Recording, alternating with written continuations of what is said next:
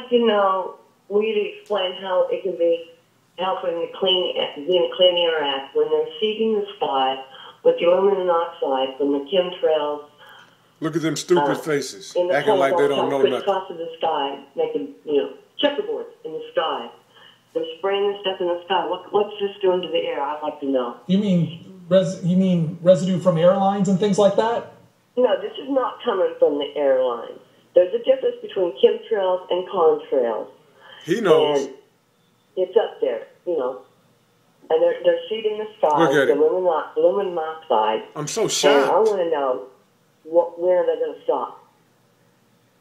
Well, I have to say, I don't know anything about that. Straight face line. In the world in which I live, that's never been considered a significant problem. So I can't help the caller on that one. Well, let me ask both of you then, when the act first came out, particularly how did industries take it? Because it would directly most affect